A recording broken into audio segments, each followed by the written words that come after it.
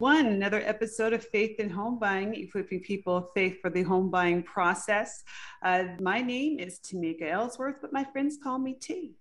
I'm going to be doing something a little different today. I'm going to be answering some questions from some of my favorite, I'd say all of you guys are my favorite though, but it's like some favorite questions that have been asked over the course of a year. And it's going to be kind of a fun, kind of a get to know me sorta, and maybe questions that you probably been wanting to ask yourself. So stay tuned for that. But first and foremost, I wanted to speak on kind of this a great scripture that one of my clients, they had just closed on their home, and it was amazing testimony, amazing story, and he did a great and just a beautiful blog post on it. And if you're ever on Instagram, remember you can hit me up at Tamika Ellsworth, Tamika Ellsworth on Instagram. But the story's on there, and he has a great blog post, and I have given a little snippet of it.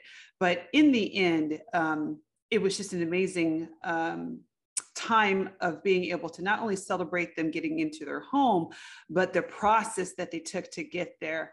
And it's just an amazing story, and I would really recommend you going and see it. So it's the story of Albert and Noel. But the verse that really kind of like for me really touched me and kind of, I see my life as being this, and I hope I can give hope to someone else's life. And no matter the small things, the big things that you're doing, here's a verse that could hopefully could stick with you.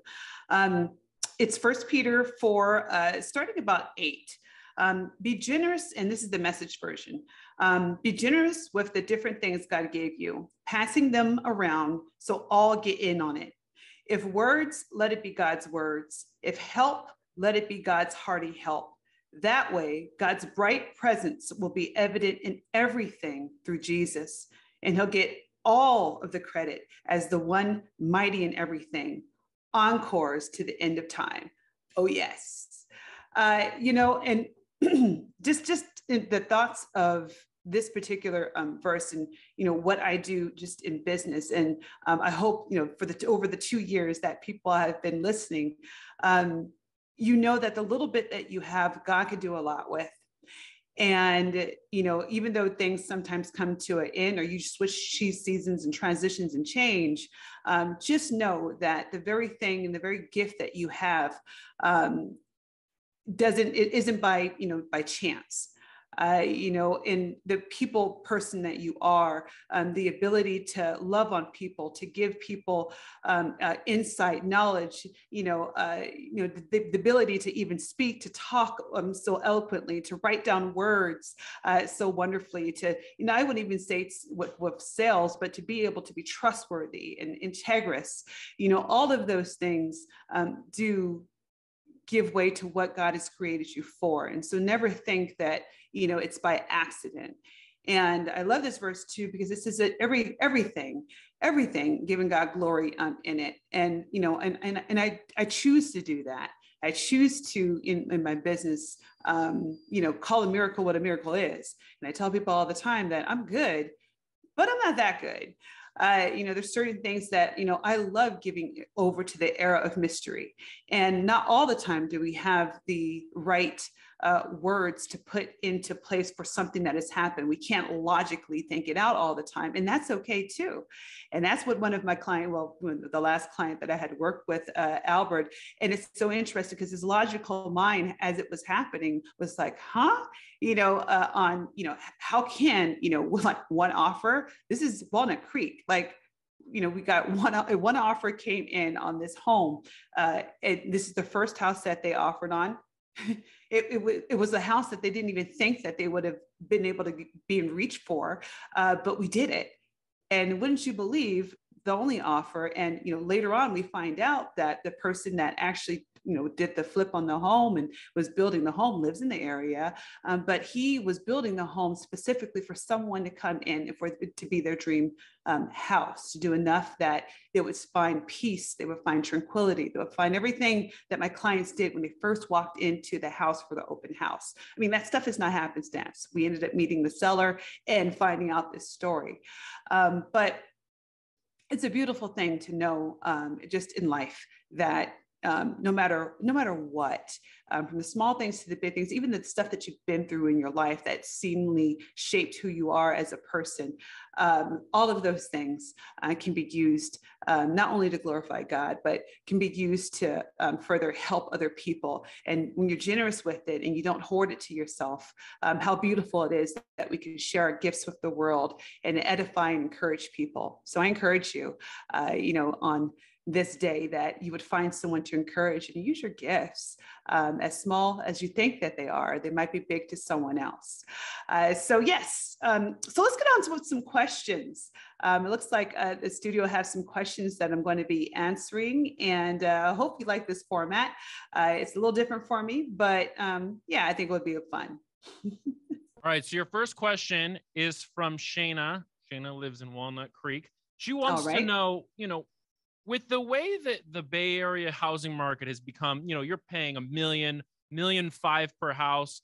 Even if you're making $100,000 a year, that's still a lot of money, you're paying per month for your house payment. So she wants to know, how do you find ways to make that work when, this housing market is so crazy? Yeah, no, great question. And it's a popular question. And, my past clients and even current clients, as we're currently looking right now, they know that I am the kind of person, I'm the kind of agent that thinks outside the box. The thing that a lot of people have going for them, and specifically in this generation, is that they can save money quick. They make a lot of money, in comparison to a lot of people in the past, at least my clients, especially the millennial kind of generation. So a lot of them, it's not like they can't make the payment. It's just they don't have the money down. Most people don't have parents that have trusts, or, that they can, send money to it in order to help for a down payment. So because of that, you have to get creative, right? And so a lot of the creativity comes with, not with the old thinking of 20% down. It comes with, okay, having to do 18%, maybe 15%, 10%, 5%, maybe even 3%, to stay conventional, stay in that 30-year fix and still all be appropriate with price point. That's really, really important. Another way is, they've had a lot of places that now offer just down payment assistance.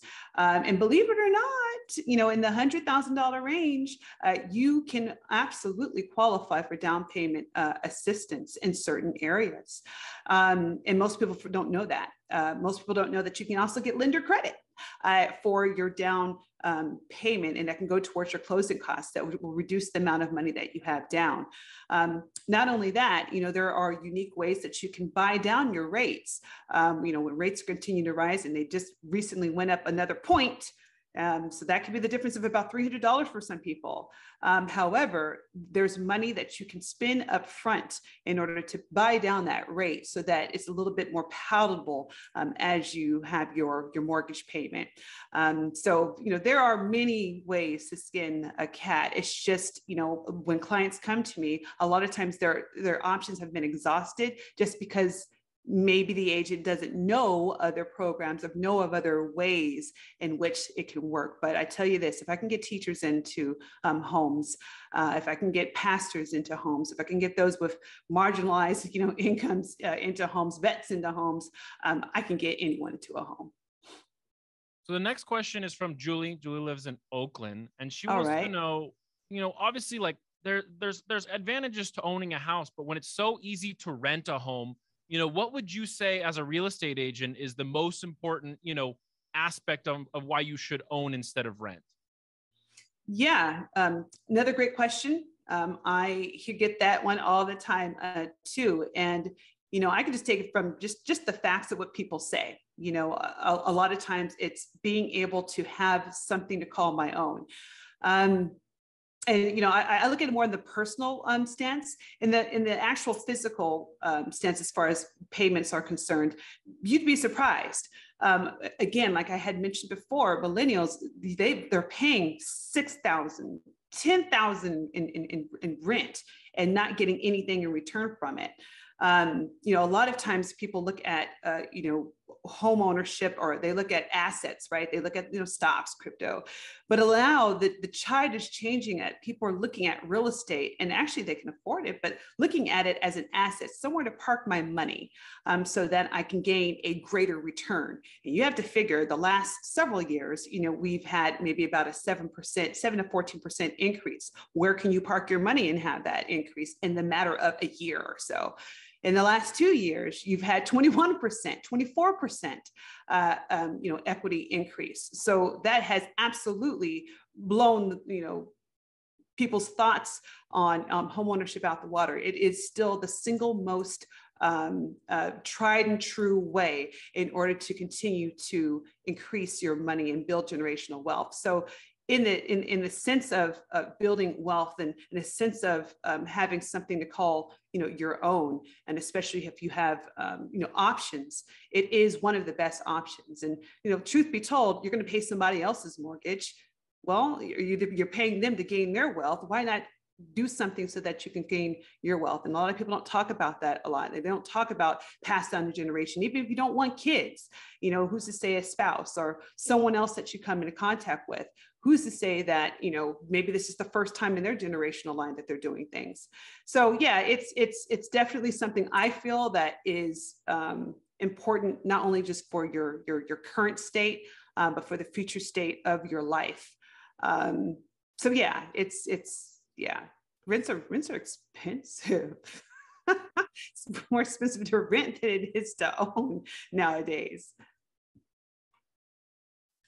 And so, when we come back, the second half, we'll have some more questions. And so I really do appreciate it. Again, this is Tamika Ellsworth, Faith in Home Buying, equipping people of faith of the home buying process. We're in question mode. Back with another episode of Faith in Home Buying, equipping people of faith for the home buying process. Y'all know my friends call me T, but hey, also too, remember, you can contact me. I've had a great conversation with a past client the other day looking for home ownership, but remember, I can be reached at 408-561-7922. Again, that's 408-561-7922. Make sure you hit me up. I have so many amazing things on TikTok, real estate _T at TikTok. And then also on Instagram, hey, I'm your girl at Tamika Ellsworth. You can find me there. So I've switched it up a little bit, talk a little bit about 1 Peter 8 and message, about using your gifts. And today I'm going to talk more about, not talk more, but answer more questions with regards to real estate. These are some questions that clients, or really some are clients, but viewers and listeners have had over the past year.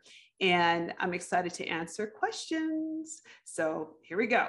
All right. So this next question is from Whitney in Pleasanton. She wants to know, a lot of real estate agents, they seem to have integrity when you first, meet them and such. But, what have you done, or what kind of things have you tried to show to show you have more integrity than, some real estate agents who are just in it for the money?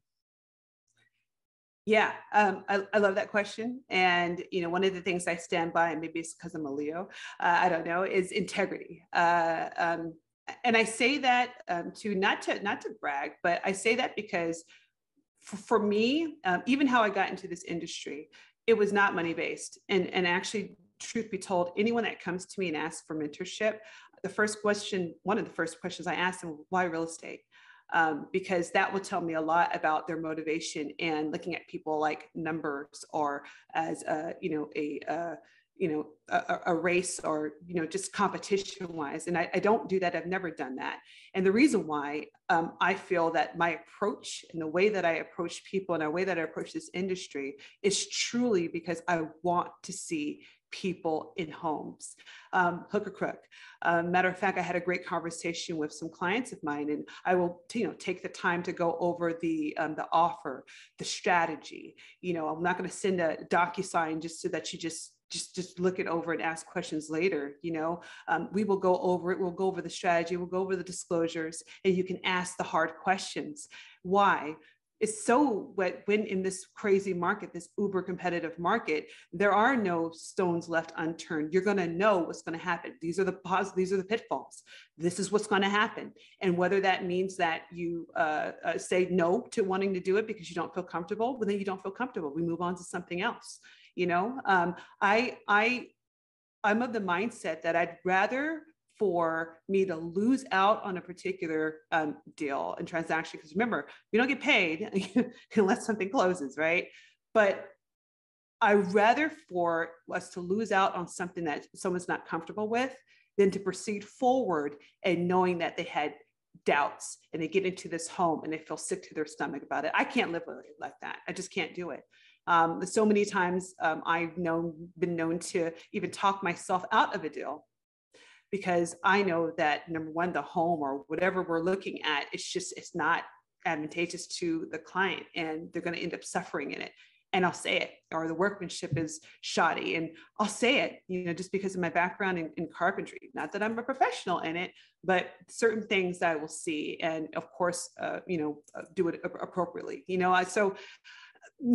I think motivation is a huge factor when speaking to agents and even interview more than one, see what other people are saying, get references, no joke.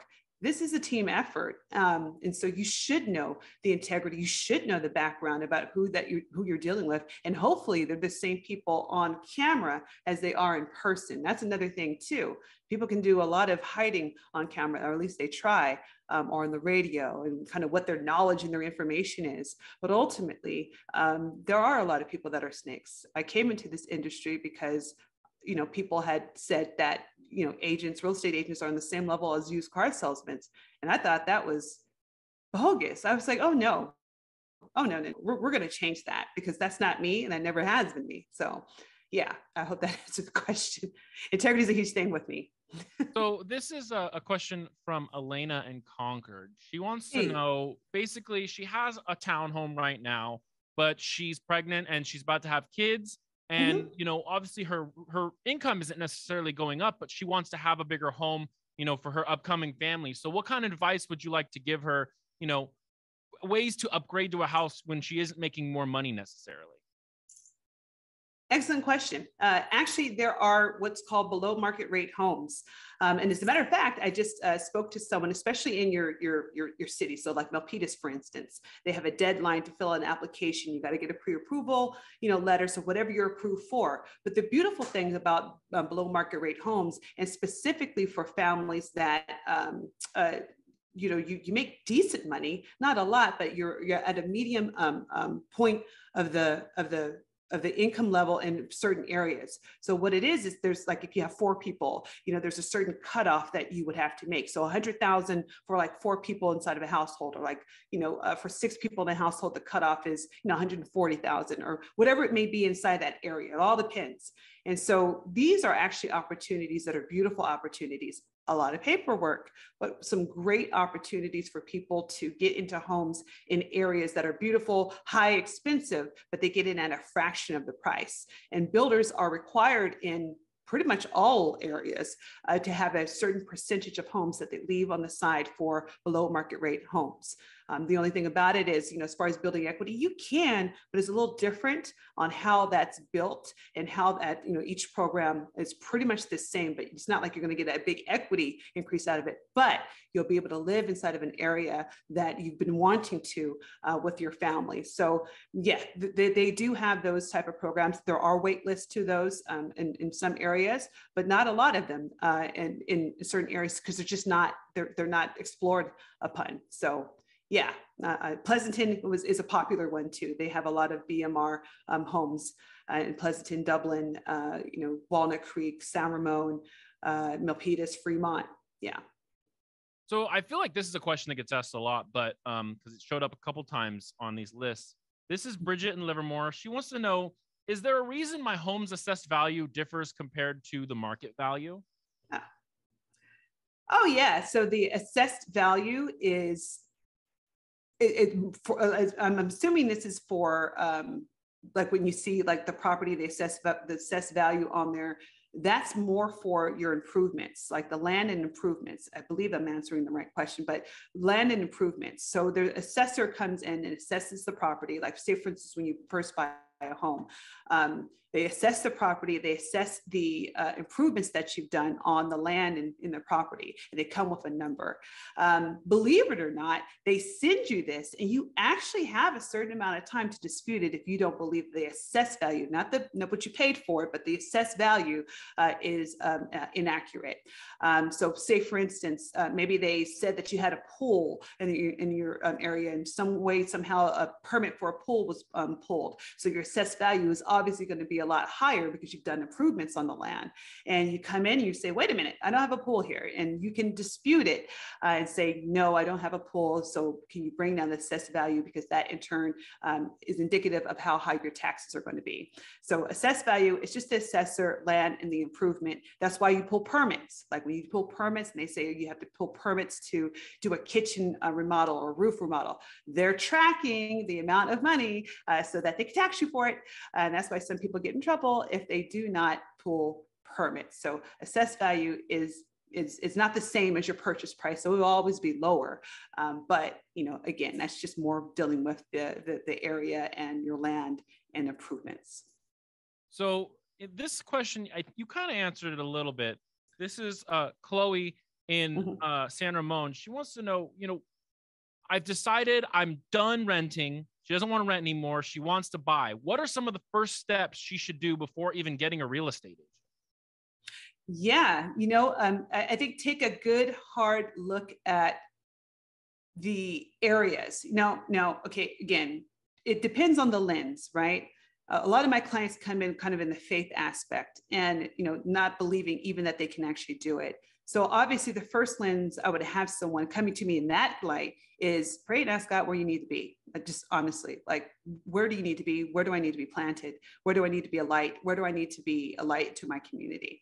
I think that's a big question to ask yourself. And even if you're a couple, that would be number one.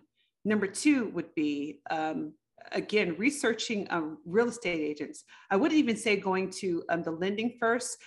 And I say that too, because in this market, it's uber competitive. It's very, very for me, I know I have trusted lenders that are out there. And so for me, I'd rather go to an agent first because I know I'm going to be working with the agent, but the agents usually have lenders that they work hand in hand with and that your team can be solid. And so that would be number two, going to the real estate agent, and then three, going to the lender and getting your paperwork together. That's going to be important. So if you are, looking at, starting your process, definitely get your paperwork together because that's going to come down the line, like number 3 or 4. But definitely get your paperwork together, your W-2 forms, your bank statements, any asset information that you have, definitely like your taxes. If you haven't got your taxes done, those are going to be important things, and that will help speed up your process to get your pre-approval. There's a difference in pre-qualification and pre-approval. Pre-qualification just takes what you say and they go with what you say, but not verifying the information. Pre-approval verifies the information and allows you to go in and go and shop and hunt, knowing that your stuff has been checked and your credit being checked too. Final question is from Vera out in Brentwood. She wants to know, your show's called Faith and Home Buying. Yes. What to you is someone who sells houses while, giving faith in God and Jesus Christ and our Lord and Savior? Yeah, no, it's the lens. I look at every person that I plant, and when God gave me the mandate to plant his kingdom, I took that seriously. I used to be a builder, used to be a contractor. And I said, God, I'm going to build your house differently this time. And I'm going to plant people in communities and in areas that will help them flourish and be light. When you are planted in an area, you are light, you are responsible to be the salt of the earth. And so I take that seriously. And I believe that everything that I do, giving honor to God, that it is something that is increasing and doing something better in communities and better in people's lives. And so, yeah, I do believe that miracles can happen. Thank you, everyone. This is Tamika Ellsworth, Faith in Home Buying, equipping people of faith for the home buying process.